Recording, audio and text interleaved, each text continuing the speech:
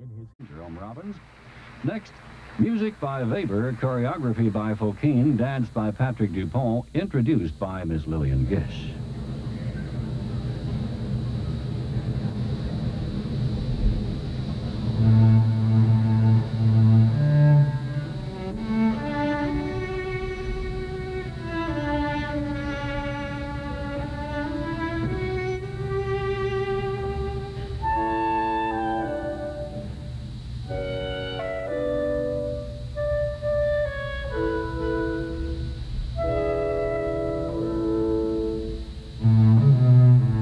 Half a century ago, my sister Dorothy, Charlie Chaplin, and I went to see Diaghilev's Ballets Russes.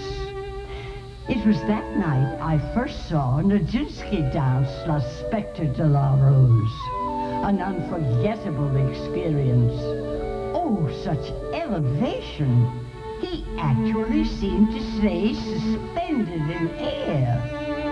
I have never forgotten that evening, and ever since, I dreamed of being in a ballet. But, of course, that is just a dream, as is La Spectre de la Rose.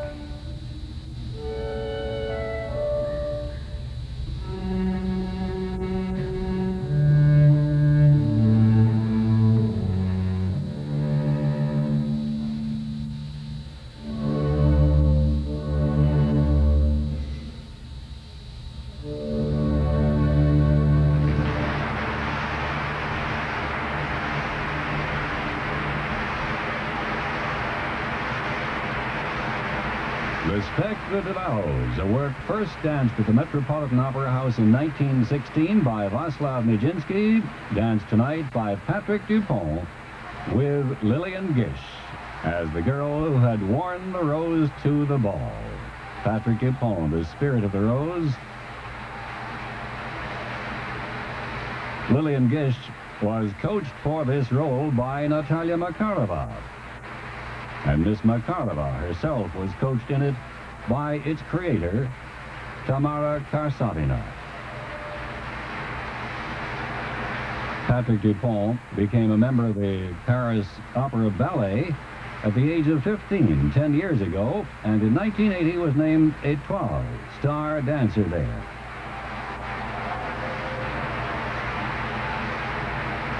Tonight, Lillian Gish has realized that dream of many years ago. They'll be back.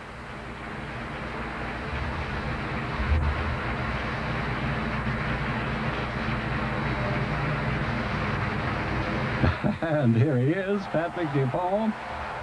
As critics have said, he's known not only for his elevation, but for his exuberance as well. And now he's bringing back Lillian Gish.